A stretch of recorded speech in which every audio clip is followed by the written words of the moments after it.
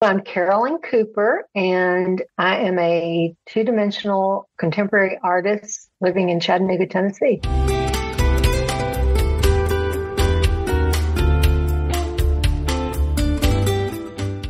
Hello, I'm Chris Stafford, and this is Art, the podcast where we get to know women from the world of visual arts. This is Season 2, Episode 13.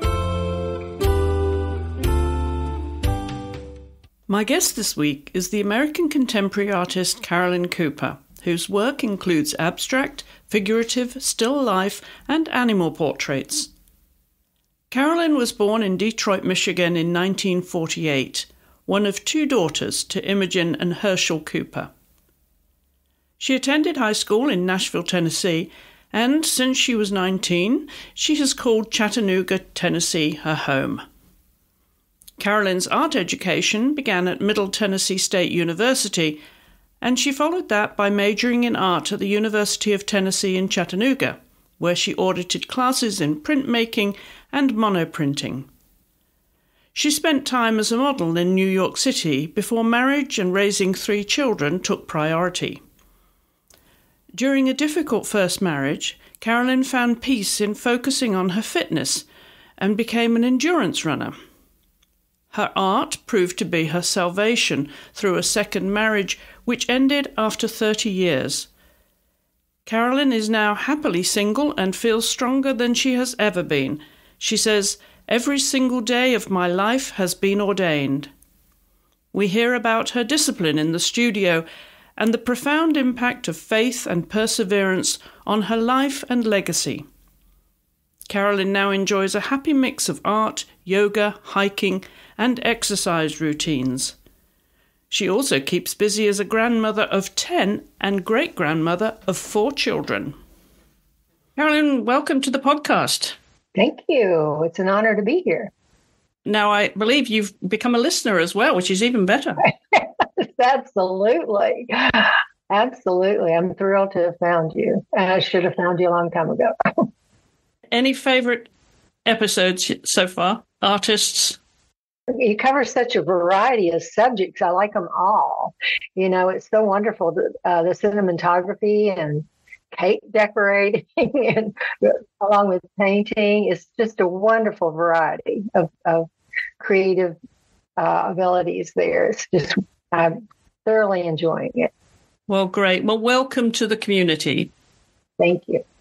So let's start with what life is like for you now, Carylon, because I know you've been married, you have a number of children and grandchildren. So give us a picture, paint us a picture of what life looks like for you now.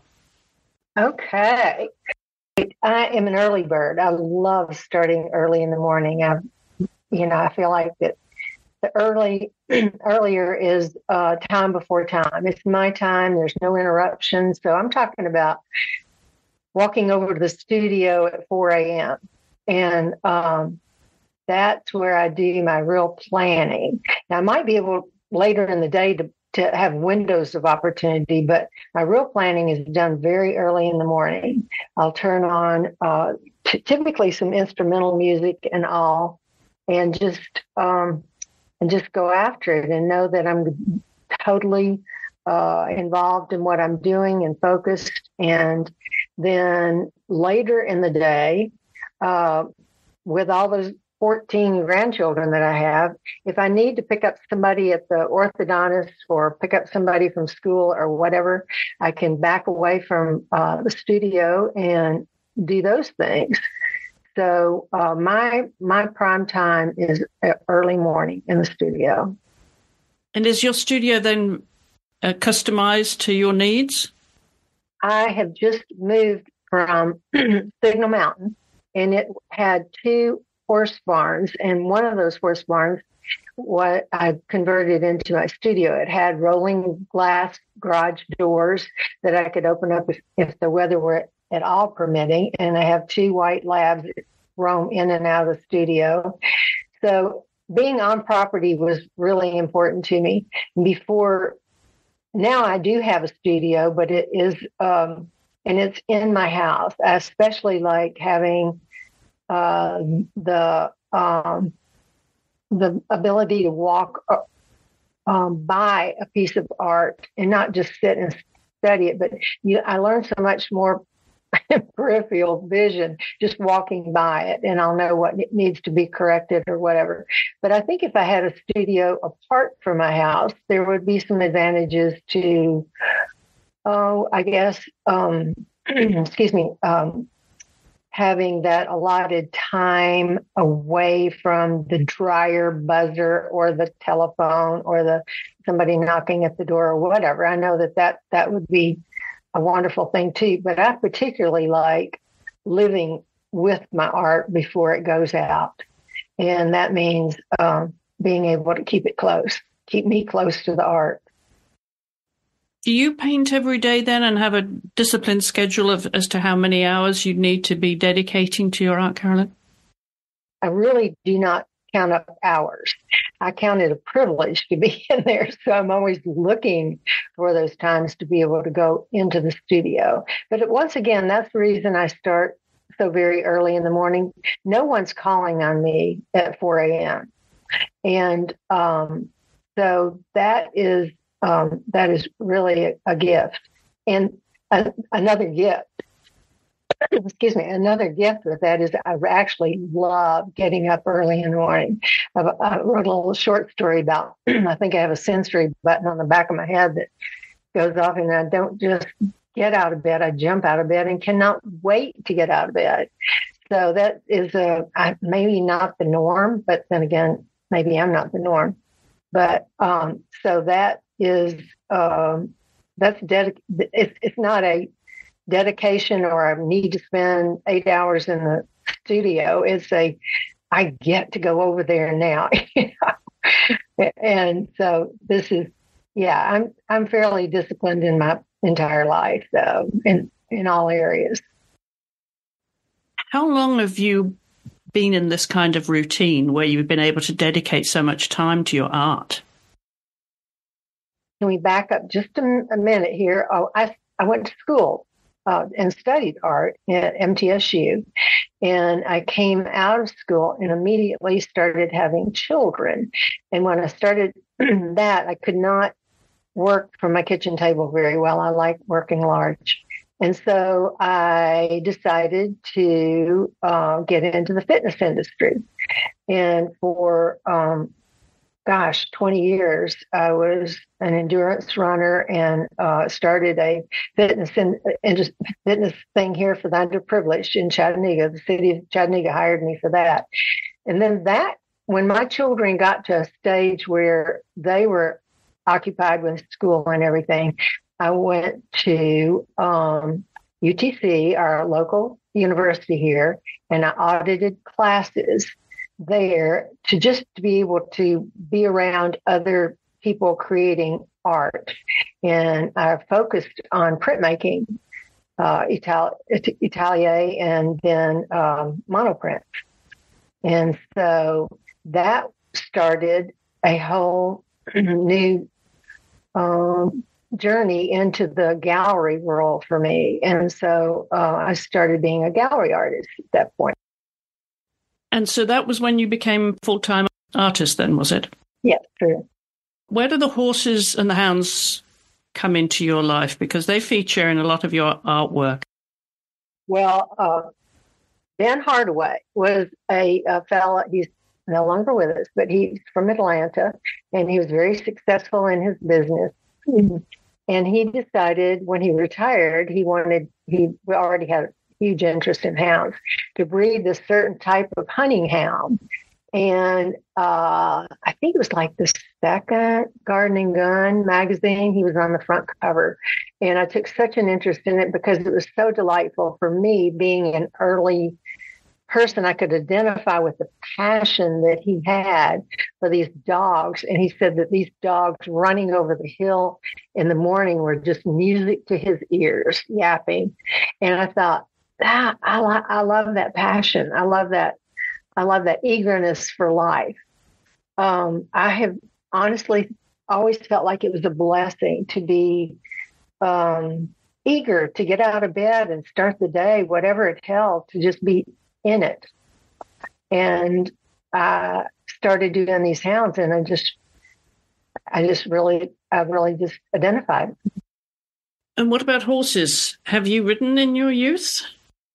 Horses came about when I took an interest in folk art.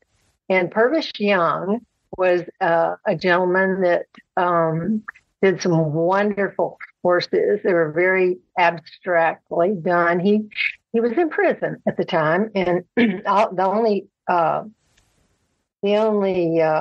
surfaces he could find to paint on were file folders and cardboard and whatever he could find around there.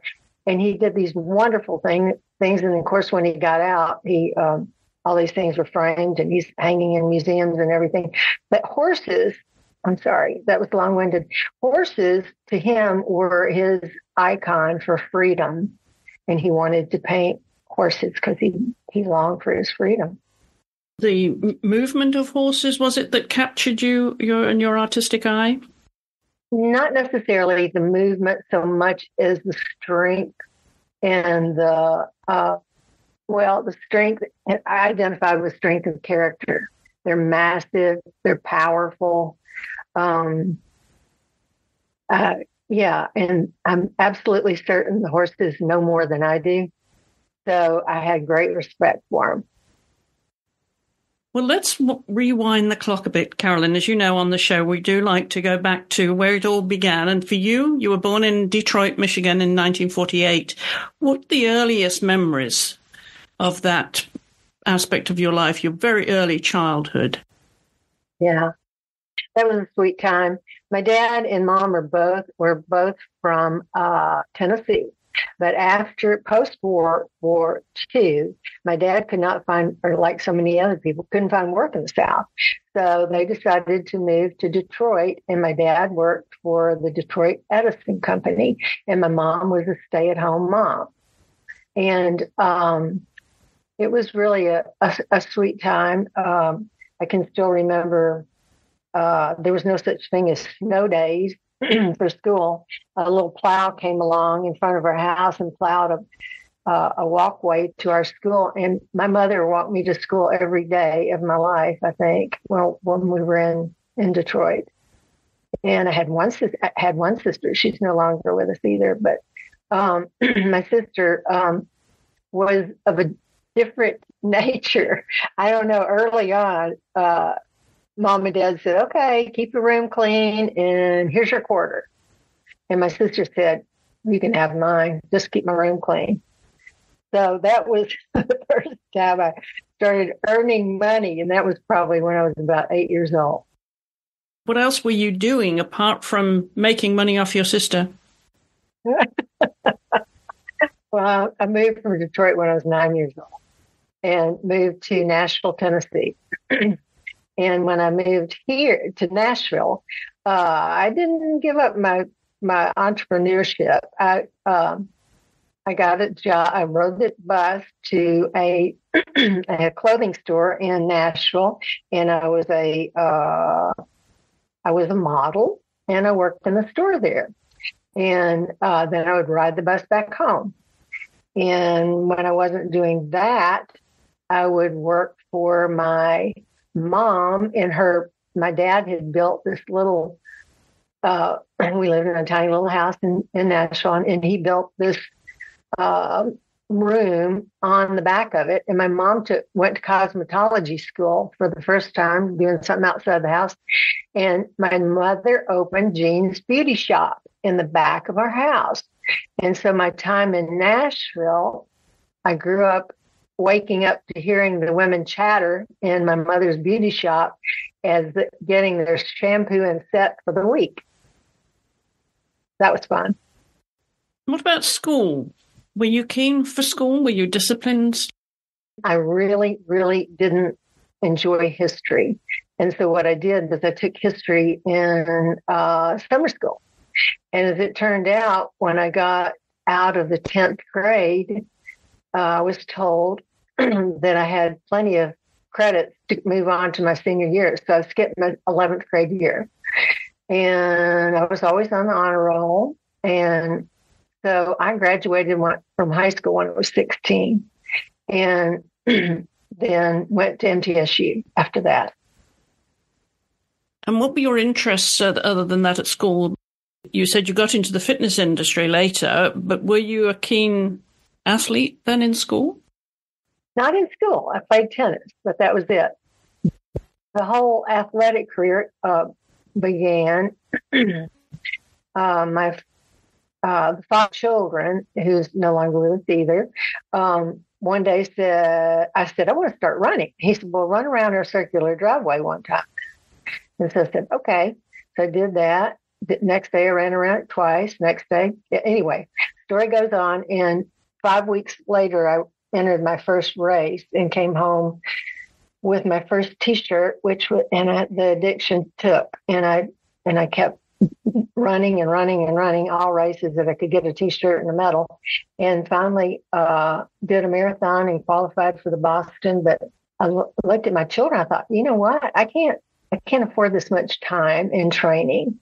So I backed off of that. And that's when I started teaching fitness classes and developing the fitness industry, the fitness business in Chattanooga.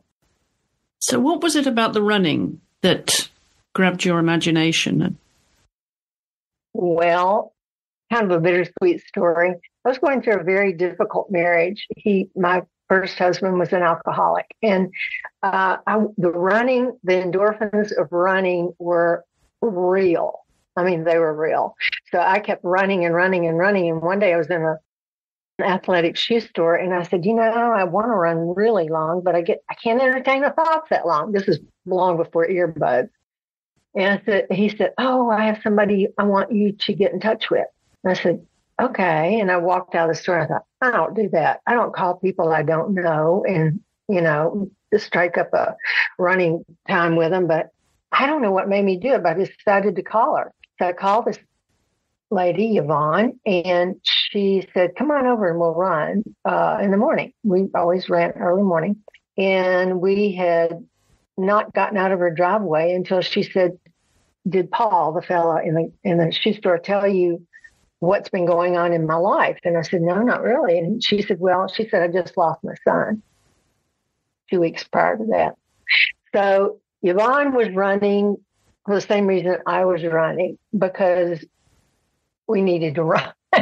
It was for our mental health. And some days we'd run a little bit and stop and cry a little bit, run a little bit and cry a little bit. But anyway, that's how my running career, that's what that was all about. It was just for my emotional and mental health. It was not so much physically that I needed it. In fact, I probably needed to back off of that a little bit. Ended up with a lot of stress fractures and stuff like that. But it was absolutely the medicine I needed at that point in time in my life. And what ages would you have been, Carylon, when you were actually doing most of your running? Probably, I would say, from around 30 years old to 45 years old. Do you do any running now? I'm happy to be walking. I'm 75. And so I've had lots of injuries. And I do yoga and I do those Stairmaster and different machines like that. And I do a stretching program. And I'm now in a balance program. But you know what? There's seasons. And I know you know this too, Chris, but there's seasons in your life and you just keep trying to adapt to where you are right now and getting the very most out of where you are today. If you look in the rearview mirror too long, you're going to be very disappointed. So I don't look back. Do I see people running and go, man, I wish I could do that? Yeah, I do that. But I know that that's not where I am today. And when you were younger, what sort of things were your parents interested in that they were involving you in? Were they encouraging you into art or anything in particular when you were young? I still want to tell you yes, but I can't lie. No, they weren't. My dad, one time my dad never looked up over his newspaper to even greet me when I came in from college. He was a very standoffish guy. I've never heard I love you from my dad, and I'm sad about that. But my dad one time told me when I told him I was going to major in art, and he said, Carolyn, you do know that art is just something that rich people do with the extra money that they have. And I said, no, art is like something necessary in our lives. But he didn't understand that because he was brought up during the Depression, and those luxuries didn't come on him. He had to make a living for his family, put food on the table. So he never once considered art as something necessary. And how was your relationship with your mother? Wonderful.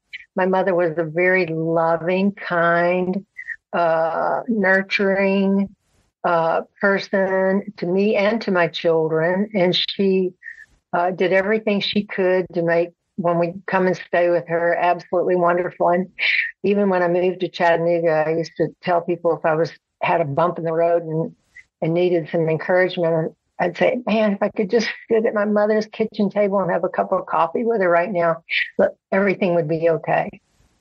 So that's who she was. And did they eventually have an appreciation for your art? I never heard that from my dad, but my mother, yes, she did. I was pretty privileged in lots of different areas where I would have something to, whether it was a opening or something in the newspaper or whatever, to send to my mom, and she was just thrilled with what was happening in my life. So yes. So when you turned your attention then after raising children to art, what kind of feeling were you getting from making art in those early days, Carylon? I was getting release and exposure. It was a release from what my art I consider to be storyboard. Okay. So these storyboards are a way of journaling on canvas to me. And I journaled since I was in the fourth grade. So these were things that needed to come out of me and be tangible.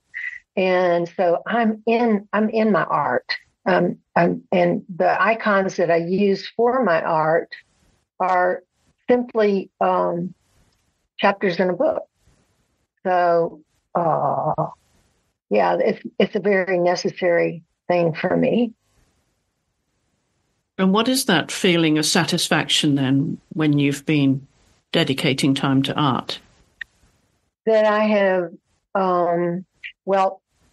not all the time is it satisfied, because I can make myself very vulnerable in my art, like all artists. You know, you put yourself out there. And, but typically, I mean, when somebody asks me, what's your favorite thing you've ever painted? I always say the same thing, because it's true. The last thing I painted is my favorite. And it's because after you've been engaged in that process, you feel like that you've come to an end, you look back and you go, I poured myself into that and I like what I'm looking at.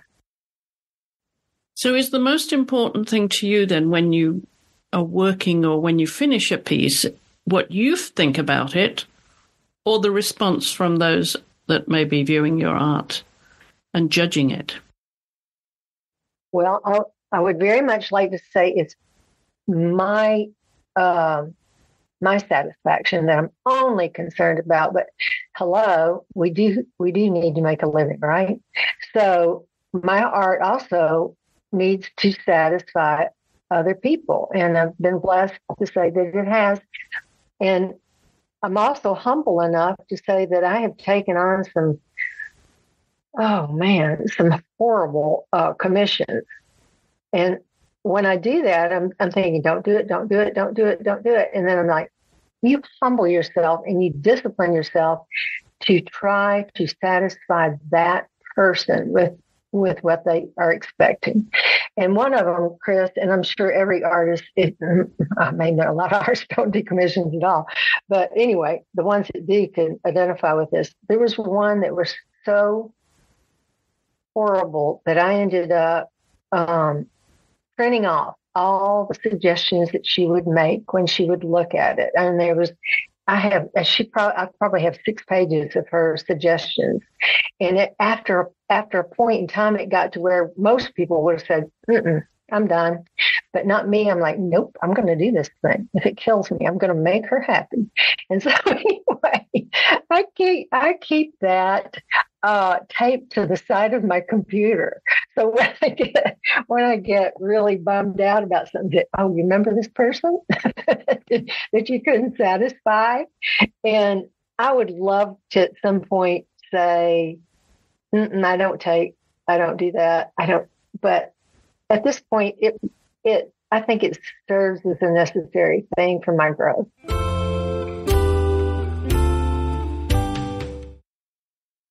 Did you have the confidence in your ability as an artist when you were starting off and then starting to sell work?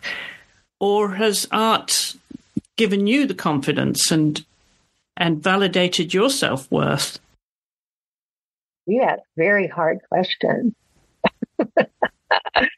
Okay. I don't know that maybe other artists do not do this. I don't know. But my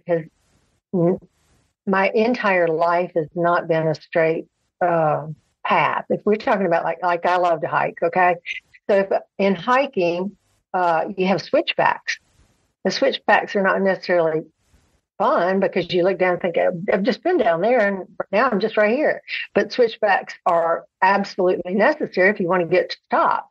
And so I've had a lot of switchbacks. And so sometimes when I make a piece of art and I'm debating whether I'm comfortable with it or not, after a while, I'll turn it upside down and paint over it. And I turn it upside down and I like what I'm seeing and the layering. And it's like life. It's like layers of layers of layers. It adds interest and texture. And lo and behold, I'll look at it when I get done like, it's not exactly what I'm going for. And I'll turn it on its side and do it again. Some of my paintings, if you look at the back of it, because I'll title each one. And if you look at the back of it, it may be scratched over 4 or 5 times. But to me, that's not failure. That's a learning process. And that learning process gives character to the surface. I'm wondering, though, that ultimately what art has done for you, because clearly you've had 2 marriages and you've been through some difficult periods of your life, Carylon. I'm wondering where art fitted in as your salvation, as therapy? I think both. I told you I use icons in my art, and one of my icons is a boat or a canoe. And that icon has, for whatever reason, seems to have been the most popular one that I've had. And the reason I first started painting a boat is because I felt a real need to surrender. And that's basically what you do. When you get in a boat, you surrender yourself to that boat. And it brings peace and stillness and rest. And it's everything you need for that point in your life or that you're going to be in that boat is in there. It's all inclusive. And you have to trust that boat's going to keep you on the water. And when I paint a boat, it's much like my life and the things that I've gone through in my life. I have to continue to surrender to the moment, to where I am today, to whatever this position I am now. I need to trust that this is where I'm supposed to be. I believe that every single day of my life has been ordained. And so I need to be still in it and endure it, and not just endure it, but just be there, be present. And I think about too, it's when and again, I'm using this as an icon for my life, okay? That the boat is small enough to create an order. And it's complete and satisfying, even though the rest of my life may be in chaos, that boat brings that kind of order into my life. So I know that order, yes, and each and every one of the different icons do something like that. They ground me in where I am today. Give me a platform for where I am today. Does religion play an important role in your life, Carylon? Is it a guiding light? It's huge. It's huge. I start every day after I get out of the studio and sit with the Lord for probably an hour, hour and a half. And when I say sit with the Lord, I don't mean just sit and read the Bible. I have a whole variety of different things that are before me. Like I actually just jotted down the books that I read this morning. I read the Bible. I read C.S. Lewis. I read Martha Hickman and Jean Houston, which is, I don't know if you're familiar with her, but she breaks down the Wizard of Oz and calls it the Wizard of Us for learning. And Viktor Frankl, who's a Holocaust survivor, he wrote a book called Yes to Life. I love outdoors, so I read a book called Forest Bathing, and then I read another book because I want to rewire my brain from any negativity. So I'm reading a book called Switch on Your Brain. And then, speaking of books, when I get ready to relax at night, I'll read Anne Lamott or Jedediah Jenkins. I don't know if you've ever heard of him, but if you haven't, you need to read his stuff. So I do a lot of reading, but so when I say I do have a very firm faith, but I also supplement the Bible with many other things that I think are bringing healing to me over the rough spots that I've had. Art is a huge healer. Where does the religious influence come from originally, Carylon? Were your parents or grandparents strongly religious? No, they were not. Okay. When I was 19 years old, I came to Chattanooga, Tennessee, and she wasn't my mother-in-law at that point, but she was soon to be my mother-in-law. And I came home with the father of my children, and the first visit there, they lived in a huge, very beautiful home. I did not come from that. And when I told my friends at school that I was coming home to visit Mike's family, they said, "We need to pack your suitcase for you. You don't have the clothes to go there." And I didn't have the name brand clothes. So they actually got my suitcase packed with their brand name clothes. And I came to Chattanooga that first time to that beautiful home with borrowed clothing. And anyway, so we got there and Mike said, "I'm going to go play golf with my dad." And I'm like, "Oh dear, you're going to leave me with your mother that I don't know." Anyway, so as soon as they walked out the door, she said, "Carylon, why don't you come back to my bedroom? I want to talk to you about something." I thought, "Oh my goodness." And I said, "Okay." She said, "Just sit on the bed." And I sat down and she said, "Are you a sinner?" I said, "Ma'am?" She said, "Are you a sinner?" I said, "Oh, no, ma'am, I'm not." And she said, "Oh." She said, "Do you know that the Bible says all have sinned and come short of the glory of God?" And I said, "No, I didn't know that." I said, "Well, I guess maybe I am a little bit." And anyway, the conversation went on from that to me saying, "I don't even know the difference in Jesus and God. I don't know what that is." And so anyway, I won't go on and on with it, but she introduced me to my faith, and not only that, but she mentored me and tutored me in the Bible, but not only the Bible, but how to raise a family, how to clean my house, how to cook, how to whatever. She taught me those things at 19 and for several years, of course, after that. So that's how all that came about. And you know what? It took. He came in and he took over my life. And I owe everything to him, and I do all of my art to the glory of God. And how did your mother feel about that and the rest of your family? Well, of course, I went back to Nashville and tried to convert everybody, but they were going to have any part of that. When did you feel that you were facing your biggest challenges in life, when your marriage started to go awry, your first marriage, and you would have been quite young still? What were those milestones, those landmarks, if you will, where you were facing life's biggest challenges? Yeah. Those were the switchbacks. Well, and let me. The father of my children, Mike, I told you he was an alcoholic. And let me also tell you that he got sober and made up for all the years that he was not a father to my children. And so before he died, he was a wonderful man. But while he was not, before that, he was not a wonderful man. And he was abusive.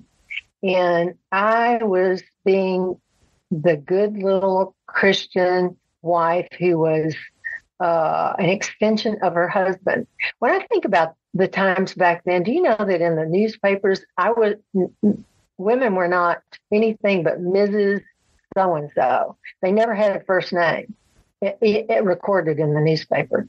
And so I was Mrs. Mike Austin. And so being Mrs. Mike Austin and being a Christian, I thought my duty is to enhance him. You know, I'm not really a person. I'm just an appendage or whatever. And so when when two of his friends knocked on our door at 5:30 a.m. one morning and said, Mike, we're taking you to rehab. I said, oh, no, you're not. No. I can do this. I can make this thing right. No. And they said, Carolyn, why don't you go back to the bedroom? We're going to be here with Mike for a bit. Anyway, they took him to rehab and he got sober and clean and stayed that way. So that changed the dynamics in our home. I had always been the one in control of the children and the house, whatever. And when he got sober, he thought he was going to be. And I thought, I don't think that's going to work. So anyway, I kind of saw the prison door open. And so I thought, you know what? I need to get out of this marriage. And I did. And so that's what happened there. And I am very grateful that he got sober and clean and was a wonderful man before he died. If you could rewind the clock then to those difficult periods in your life, what advice would you give yourself to move on from there, to find a way forward? I'm sorry to tell you this, but I didn't know I was a real person. I just thought I was a shadow of him. And even when I started, I did junior league work consistently, and I was working, and they wanted me to come on board as one of the officers. And Mike said, "No, that's enough of that. I want you out of the junior league. You're not going to go any farther with that." And so I had to quit doing work with them. So what I'm telling you is there was a different mindset then, and I don't know whether it was just the South or what, but women were not thought of as stable, independent, intelligent human beings that could choose their own way.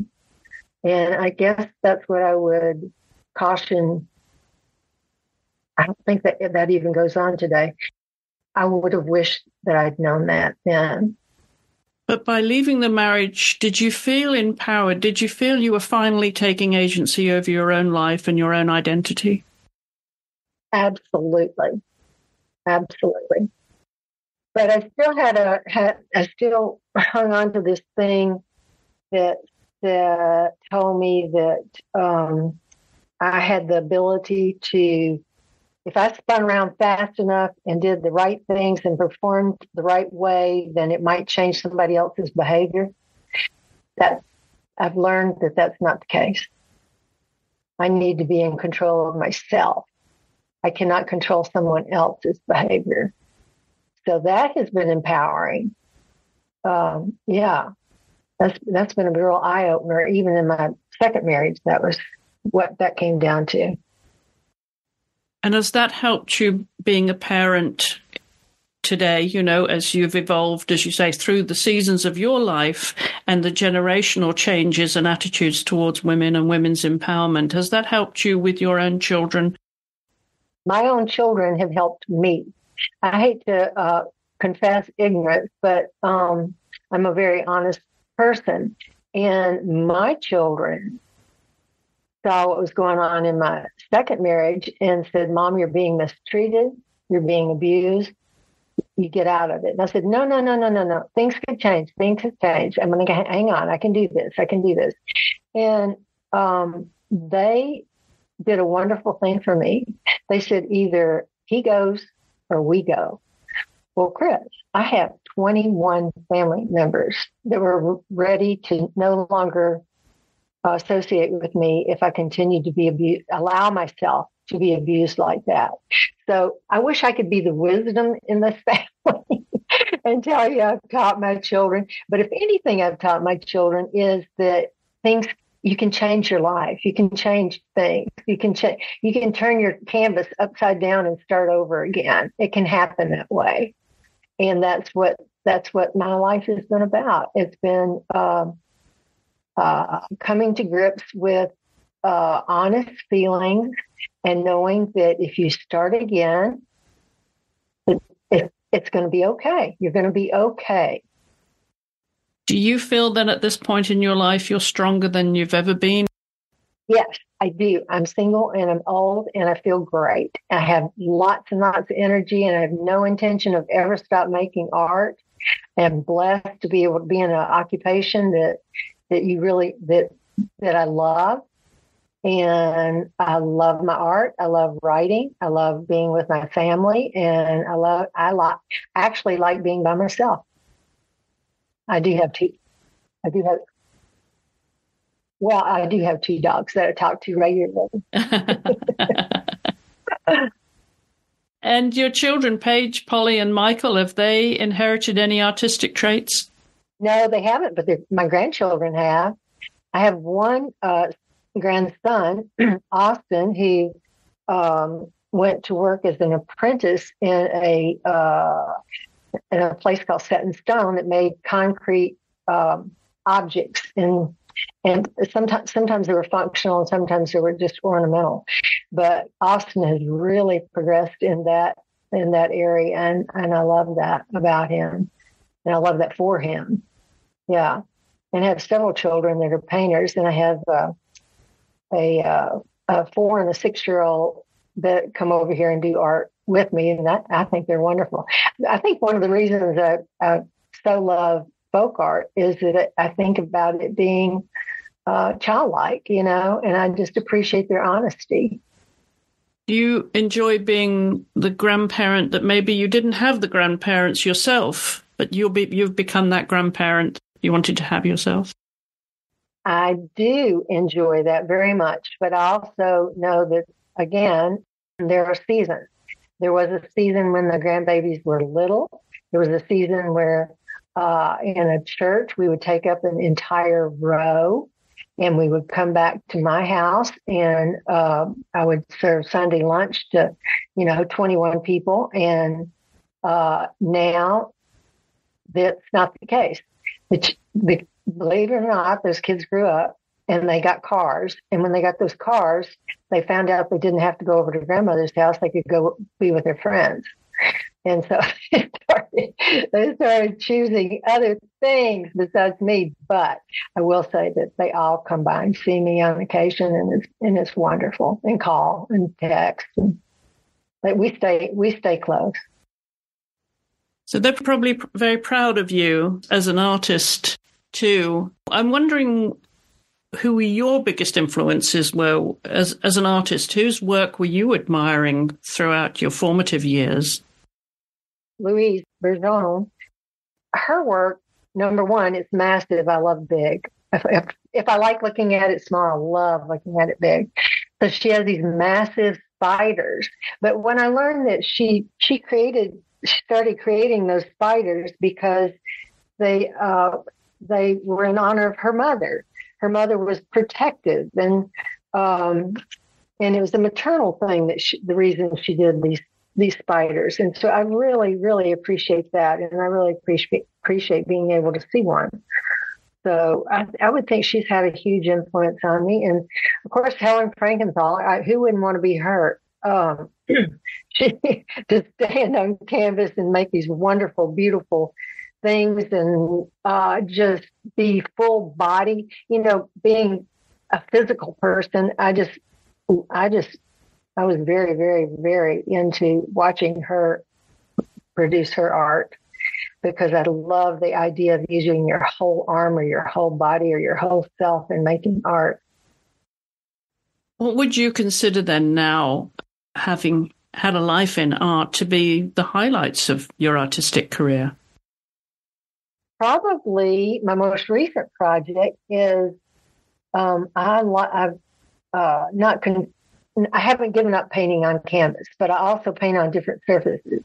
I paint on cardboard, and I paint on tar paper, because I like giving honor and to those, especially after COVID and all this packaging that we get, I'm ashamed to say, on my door. I wanted to do something with some of that cardboard. And so and I like the idea that cardboard has a facade on it, 2 facades actually, but the strength, of course, is in the interior of it, where that ridge is. That's where the strength comes from. And so does that not just scream of yourself? That's who you are. You just have a facade on, but what's on the inside of you is what really gives you strength. And then the tar paper thing, I love, because I paint from dark to light, and I thought I had a roll of it for some reason in the studio. I looked at it, I thought, I wonder if I can paint on that. And I researched it and thought, yep, you can do it. And so that tar paper, used in its typical function, goes underneath the shingles on a roof and is good for 30 years in outdoor weather. So I thought, this is a pretty sturdy thing that nobody ever sees, and that I want to bring to life, that it's really, really quite beautiful and has a great surface to it. So those things are on the burner right now. And also, I've illustrated a children's book, and I also have the first draft of a new children's book. So I'm excited to do that. Well, I was going to ask if there's anything that people wouldn't necessarily know about you. I also want to know a little bit more about the modeling that you mentioned earlier, that you did in your early life. Now, is that something that people wouldn't know about you? What more is there to tell? I did that because I didn't have those brand name clothes, and I wanted some money. I wanted to be able to buy those clothes. And so today I would never dream of putting a 15-year-old on a bus to go downtown at night after school to work in a place and stand in a window being a still mannequin for hours on end, and so that's what I did. It was a static model. I have done some other modeling too, but that was the one I did in high school, and it was pretty funny, actually. And what's the other modeling? The other modeling is, well, there's been several different ones. What's a basement in New York that just closed? It's not Feinstein's basement. I'm drawing a blank right now, but I did some modeling for them. Sockwell, who produces these wonderful socks, they started with me, and they said, "Okay, we want socks for every age. We want them for 40-year-olds. Those that thought 40 was 40s, 50s, 60s. We want in every category." So they kept calling me in. And so anyway, then when I turned 70, they called me. I said, "You always say 60s. I don't see anything in there about 70s. At 70s, are you supposed to just give up?" because even the cosmetic world, they show cosmetics all the way up to 60 years old. I thought, okay, do you just forget this once they go after that? But anyway, they have done stock modeling. It's pretty funny. How did these modeling jobs come about there, Carylon? They came about because Stockwell is a Chattanooga company, and in Chattanooga, maybe, I don't know. People know me in Chattanooga, so they knew me. Okay.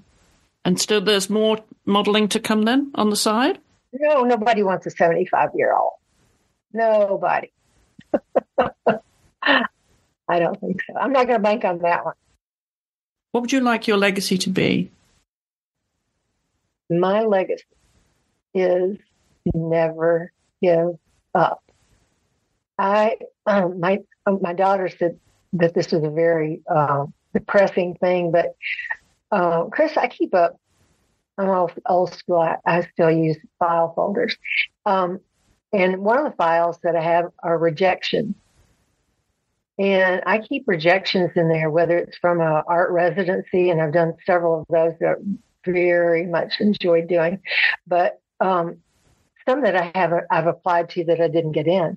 I've applied to galleries that I haven't gotten in, and every time I get a rejection letter, I file it away. And Paige, my oldest daughter, said, "Why do you do that, Mom?" I said, "Because when I'm gone, I know you guys are going to go through all my stuff, and I want you to see that none of it's come easy. You just keep on keeping on.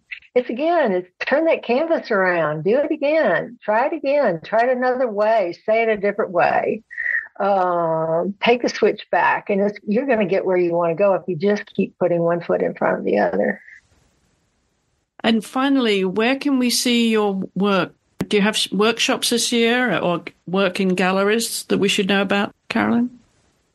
Well, I'm going to simplify that for you because it was in 9 galleries in the Southeast. And the one gallery I wanted to be in Atlanta said, we really want to show your work, but we wanted an exclusive on your work. And I said, oh dear, because I grew up in Nashville, so I'm going to stay in that gallery, in Bennett Gallery in Nashville. And I was here at 1401 and loved being in 1401. But I did go in the gallery in Atlanta, Greg Irby. And so I pulled all my work out of all the other galleries because, and really thankful. I'm thankful for all those galleries. Okay. But I like paint, any other painter. Painters want to paint. They don't want to do the book work, the inventory work, the transitioning work from picking up work to taking work to that kind of thing. And although I had employed my older driving grandchildren to do that, and they loved it because I always overpay grandchildren. I think and they recognize that. But I'm glad that I've reduced my galleries down to 3.